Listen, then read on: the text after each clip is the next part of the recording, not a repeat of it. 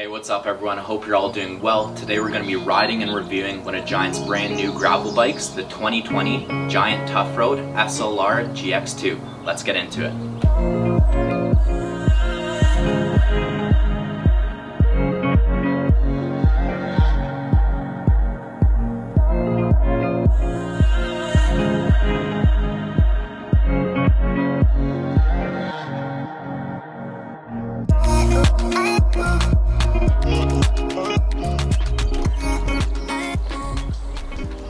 Alright, so I picked up this Giant Toughroad about a month ago and I've already put on 500 kilometers on it on the dirt gravel road, so I've gotten a good feel of what this bike can and cannot do. So first off, this thing is low-key a beast and handles well in all terrain. It's honestly the perfect bike for someone who's into road biking and wants to dabble into some off-roading, do some trail riding or some super long treks.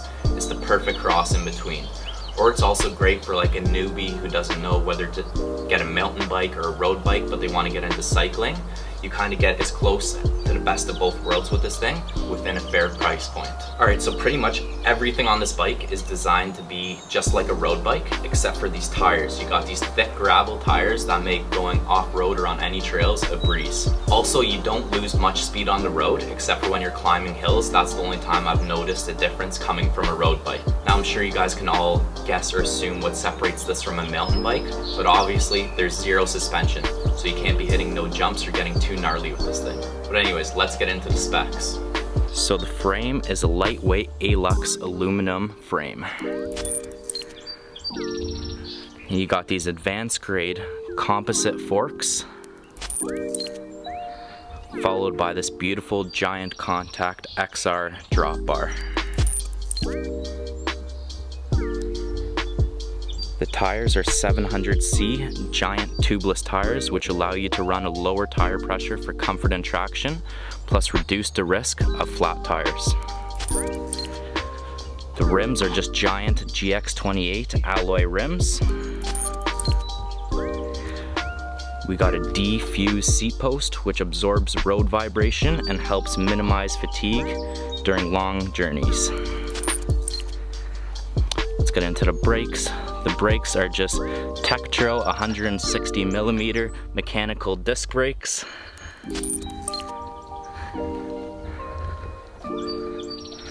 The brake levers are Shimano Claris. Also the shifters, derailleurs, and all the gears are also Shimano Claris. The casket is 11x34 8-speed. There's a ton of integrated rack mounts which allow you to stock up and load up on cargo for long journeys. And then finally, you got this X-Defender down tube which covers up all the wires, but it's kind of bulky and I might take it off, so we'll see. Alright, well, enough talk. Let's mount up and get into some riding. Woo! Alright, so I switched it over to the head cam to try and get a better POV, so hopefully this looks a little better and shows what this thing can do. Got a nice little sand section here that you can really rip. So we're gonna truck it through this. You get up to over 30 kilometers an hour on this part here. Just absolutely flies.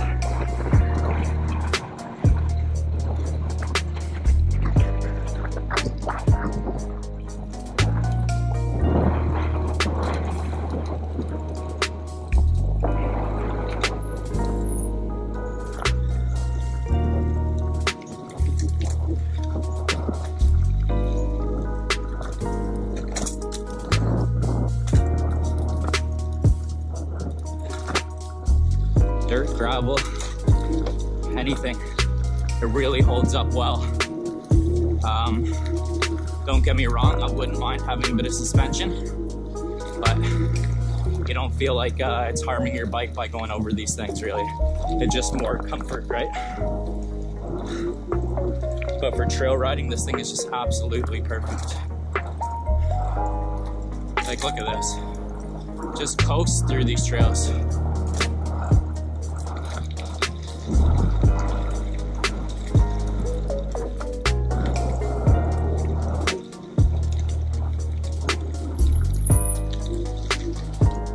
Brakes are squeaky, gotta fix that, man. Really bothering me.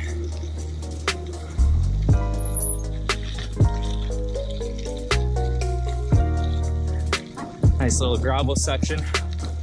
Getting everything dirt, gravel. Show you what this thing's all about.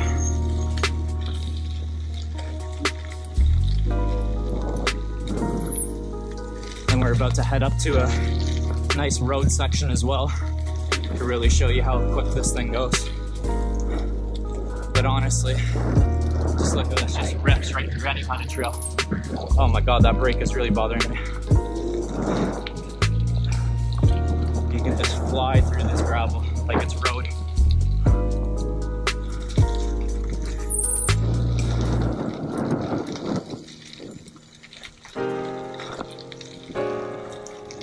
Wow.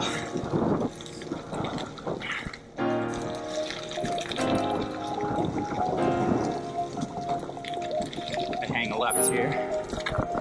This is where the road trail starts to come in. I can really show you how fast this thing goes.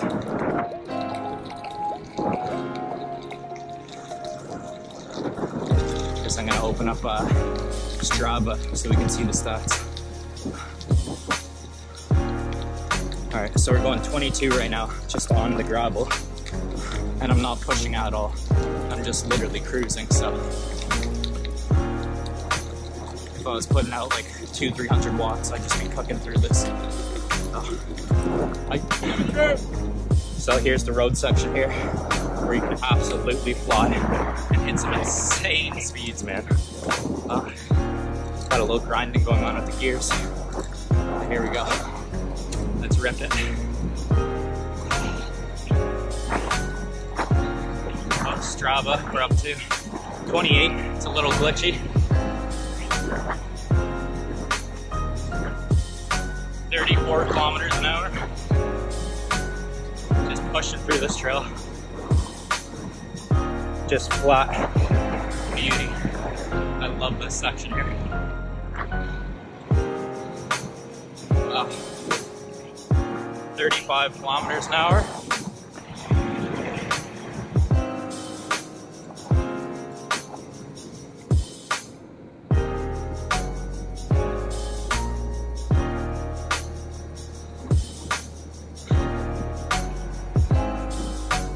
It's still early in the morning, so there's not too many people on the trails, but usually these trails are pretty packed.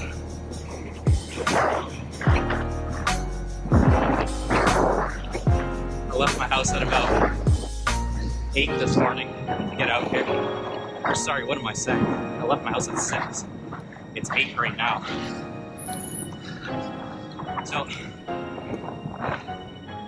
there's one more little section I wanted to take you guys through. All right, so we're gonna push it through this nice little trail here. This one's a little complex, and we gotta definitely ride the brake quite a bit on this trail, so ignore the squeaky brake. But this is a really fun little section here, a little technical section. Gets quite rocky, but as you can tell, this thing handles itself very well. But right here is where you definitely want to ride the brake. Sorry for the squeaking, guys. It'll be all over soon. We got a nice technical rock section here. Nothing for these gravel tires.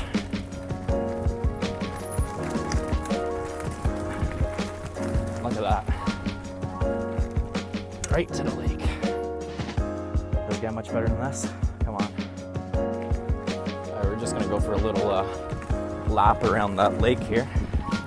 It's a nice little scenic route, nothing too crazy, but in a minute I'll take you guys over to some nice gravel sections and roads where you can really see the speed and power of this thing. Yeah, it's quite beautiful here, and coming from a road bike, I wasn't able to do this before, so it brings back some childhood memories, mountain biking and whatnot. I was super into dirt jumping when I was a kid, but kind of grew out of it, but now I'm loving this again. Been biking about 150 kilometers a week so far. If you guys want to follow me on Strava, it's Evan Lindy. Yeah, just encourage each other and keep it all going, because the cycling community is quite excellent. That's a little bridge. No problem for the tough road. This thing handles so well. beautiful.